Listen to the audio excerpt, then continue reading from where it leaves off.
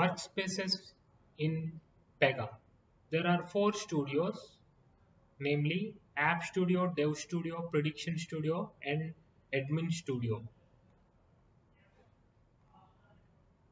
As you can see here, App Studio, earlier it was called as Pega Express.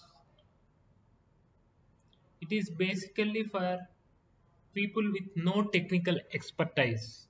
For example, business analysts, BPDs.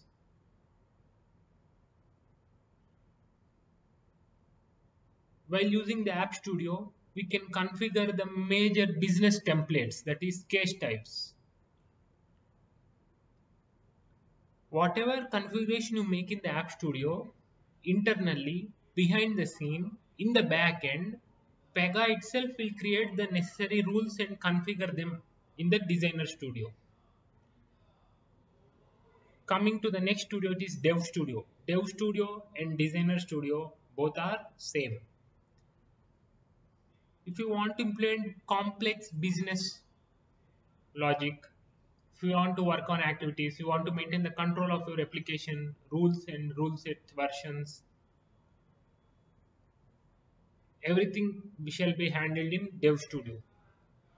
For example, if you want to create one connect integration, connect rest or connect soap, that you can't do from App Studio. These complex integrations and all to be dealt with people with high technical expertise, means developers from Dev Studio or Designer Studio.